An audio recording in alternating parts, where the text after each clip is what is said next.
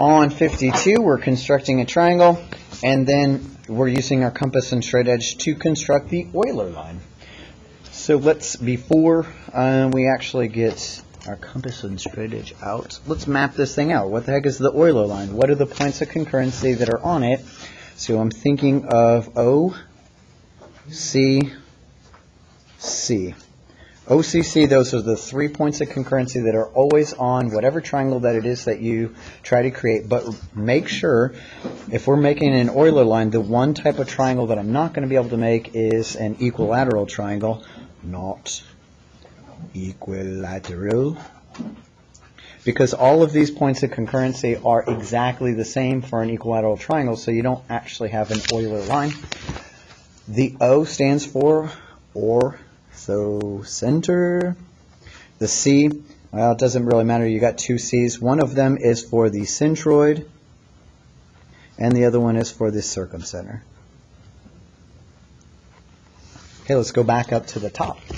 In order to find the orthocenter is the point of concurrency from the altitudes. The centroid comes from the medians. And then finally, the circumcenter comes from the perpendicular bisectors. Okay, so a couple of things here, though.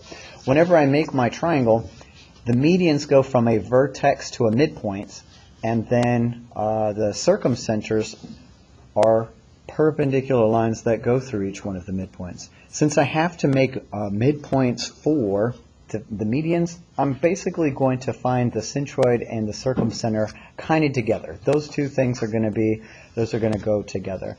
And then for the altitudes we need to make from a point to the opposite side, it needs to be perpendicular. And we did that whenever we had to find the perpendicular distance from, back here on the end center, the perpendicular distance from the end center point to the side. Basically, if this was a triangle, and actually it is from this vertex to point I to that vertex, it makes a triangle. This would be one of the altitudes, and that's exactly how you would construct that thing. So I've got it kind of mapped out. I got a vague idea of what it is that I need to do. So let's see if we can carry it out. I do have one more piece of purple paper at least. Okay. So step one, make a triangle. Make sure it's not equilateral.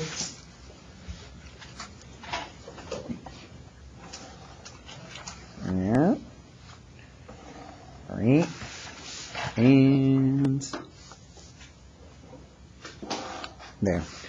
Pretty sure that one's not an equilateral triangle, so we should be safe. So the first thing that I'm going to make are the perpendicular bisectors.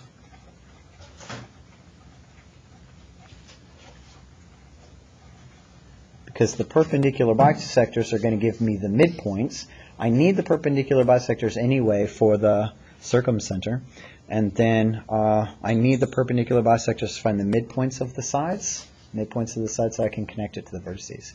And remember, I don't have to find all three of them. All I need to do is find any two of them, because the third one would meet there too. So let's say I find the perpendicular bisector of this bottom segment that's down here. That's the two-tailed fish construction. So just stretch your compass to something that is bigger than half.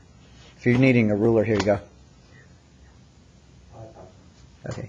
Stretch it to something bigger than half and make a two-tailed fish. I'm going to stab the point of my compass in one of the endpoints, make a half circle around it, swing your compass around and do the exact same thing from the right-hand vertex points, same compass setting. Let's make some intersection points here. And I do need this whole segment to see where any two of these perpendicular bisectors intersect each other. So I'll draw the whole thing in there. Now this is an acute triangle here, so my circumcenter should also be on the inside. All three of my points, my O, my C, and my C, for an acute triangle should be on the interior, nothing on the outside. I'll line up my straight edge here. All right, so I found the midpoint. I also found a perpendicular bisector. I can connect this midpoint to this opposite vertex, and I've also have one median. So I've actually constructed two segments for the price of one. So I'll connect this midpoint here. I'll make a hole. Connect that to that vertex up at the top.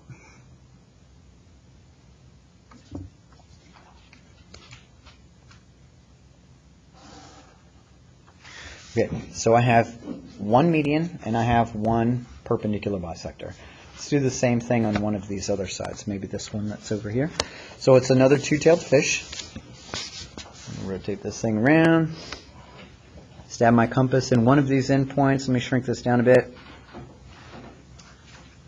And then make a half circle centered, or a semicircle centered around the left vertex. Same compass setting.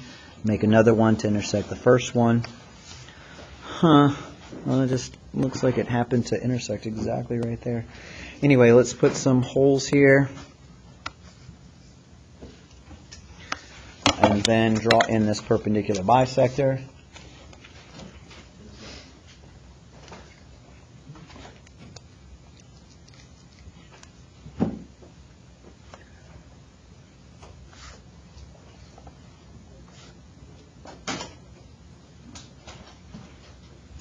Wait a minute. I almost made it up there. I would have made a huge mistake. Okay. Back here where it goes. Okay. So now here are two perpendicular bisectors. I've got this one that's right there, and then I have this one that I just constructed. Where they intersect, that is the circumcenter. I'm going to label that with a point C, the circumcenter. Now the circumcenter, I could use it to draw myself a circle that hits all of these vertices, all three of these vertices, because it's equidistant to each one of the vertices of my triangle. Now I also created the midpoint of this side. If I connect this midpoint to that vertex, its opposite vertex, I have my second median, and I can see where it intersects the first one.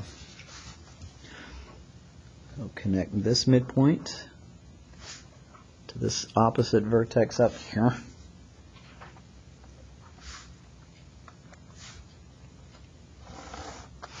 And where this median hits the other median, sometimes it gets a little confusing to see because you got so many lines in here, so make sure you follow your lines and see where the heck these things are actually intersecting each other. And that's this point here. So this is my centroid. I'll actually call this one a G, so I don't get it confused with that C.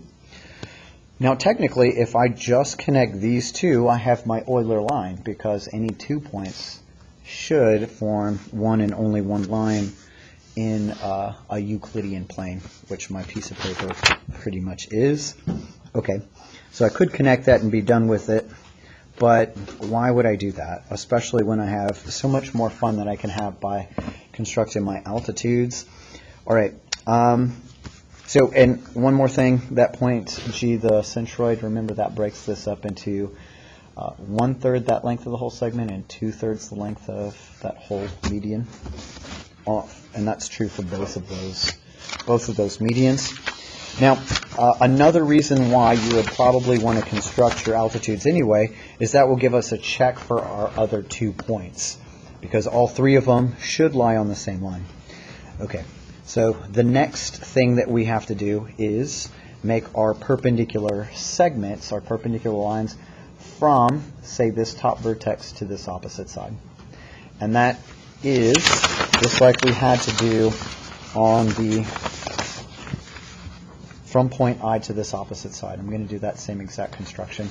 And like I had to extend this side out in order to find where, like, say this sad face would hit that line, I'm going to do the same thing on this, just in case it hits on the outside of it. So I'll extend out this side.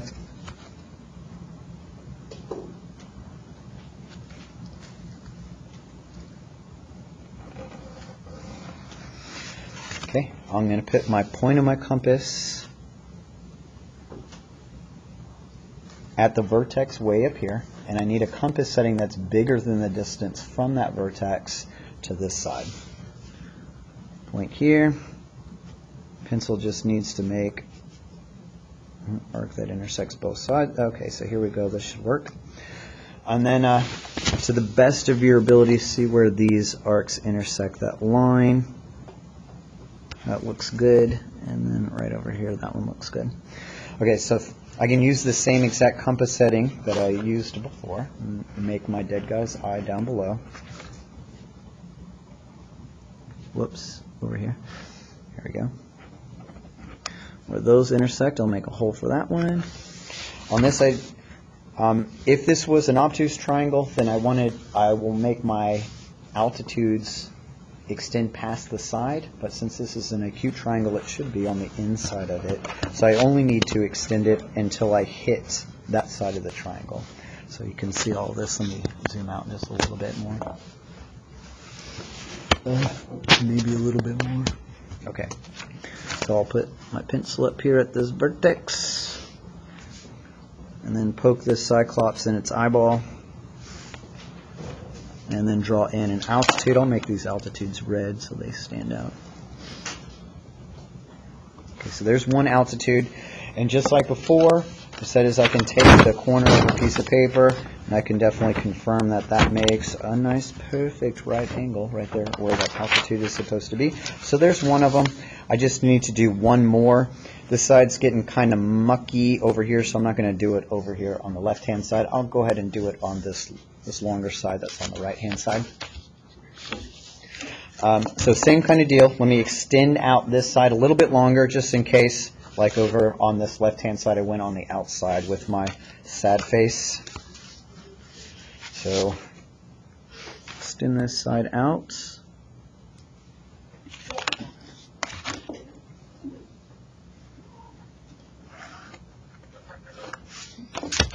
Now, I'll flip my triangle around so it's a little bit easy. It's in the right perspective. Put the point of my compass up here at this vertex, and then we're going to make an arc that hits this line two places. Pick a compass setting that you know you can definitely see is going to hit in two spots that aren't confusing. Right. So here are my 2 points intersection. Put two little holes where it looks like they are. And I can use the same compass setting in order to find my dead guy's eye over here. There's one half of it. And then the other half. Perfect. Make another little hole.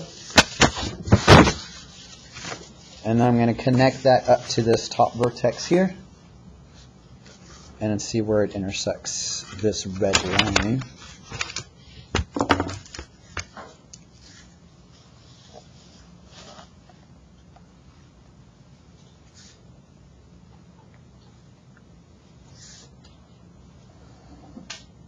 Okay, so there's two of the altitudes. The point of intersection for these altitudes must be the orthocenter. So there's point O. And if I use my straight edge, and I've done this correctly, this should be the Euler line. See if I can find a different color of a pen. Here we go. There's a blue one. I'll use blue for my Euler line. Alright, so I'm going to connect this O to this circumcenter, and it should pass through the centroid, and I can see it definitely is going to do that. I'll even zoom in a little bit more so you can see some detail. From that point to that point. Okay, absolutely perfect. Once again, there's the Euler line.